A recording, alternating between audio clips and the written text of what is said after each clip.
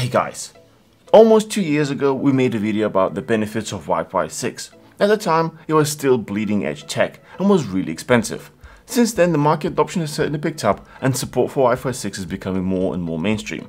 Today we're checking out the latest router from ASUS supporting this technology, and it is chunky. Let's see what it can do.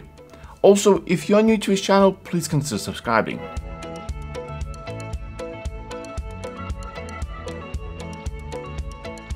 Before we get into the specs, I want to highlight that this is not a budget router.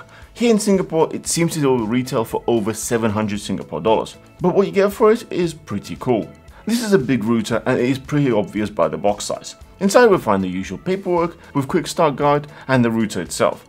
The router is a flat, wide design and it can be actually wall mounted using the 2 points underneath. At the back it has 2 USB ports, one of them being USB 3.2. There are also 4 gigabit LAN ports, single 2.5 gigabit WAN port, and a single 2.5 gigabit LAN port. Unfortunately, you're not able to convert one of the LAN ports to a WAN port and use 2 of the 2.5 gigabit ports for your LAN. This would be a cool way to connect your high-end PC and NAS without getting a separate switch. Alas, you're stuck with one of each. On the front, there are status LEDs and buttons for WPS as well as controlling the RGB logo on top. Antennas on this router are really large and they connect to the 4 corners. I feel this is where ASUS has missed an opportunity. You can see these antennas have little red panels. This could have been a perfect spot for extra bit of RGB, especially with animations, but unfortunately it's just a little bit of plastic. Once fully assembled, it certainly looks large and as always pretty futuristic. Personally, I prefer more subtle design, but hey, this is ROG after all. In the box there's also an Ethernet cable and power supply with different global plugs, so most people will be covered. Let's quickly talk about some of the features it comes with, and since it's a gaming router, it is only fair to start with these. ASUS has actually labeled them up as levels. First level is gaming port. It is a physical port on the router which will have its traffic prioritized over others. This is quite useful for plugging in your PC or console. Level 2 is Game Boost, which enables adaptive QoS, also known as quality of service, to prioritize gaming traffic coming through the router in particular.